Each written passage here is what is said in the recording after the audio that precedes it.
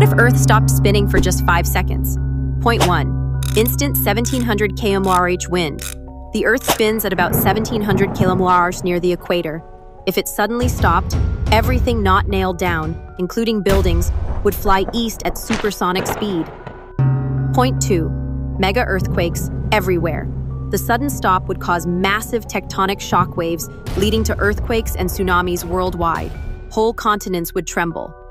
Point 3. Atmosphere goes rogue. While Earth stops, the atmosphere keeps moving, causing winds faster than hurricanes. Trees?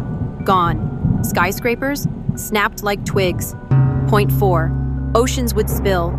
Water from oceans would surge toward the poles. Coastal cities? Completely wiped out within seconds. Point 5. You'd actually fly. If you were standing outside, your body would continue moving at Earth's spin speed, like being thrown from a high-speed car across continents. Subscribe for more. Thank you.